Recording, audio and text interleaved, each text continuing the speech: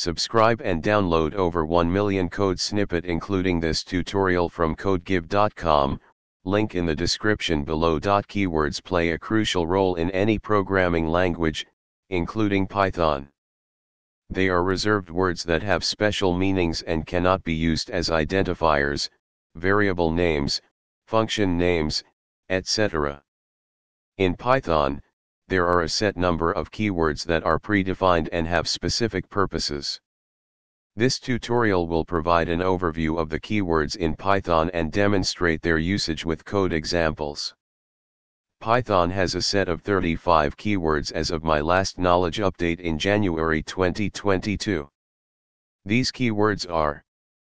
These examples illustrate the use of Python keywords in various contexts.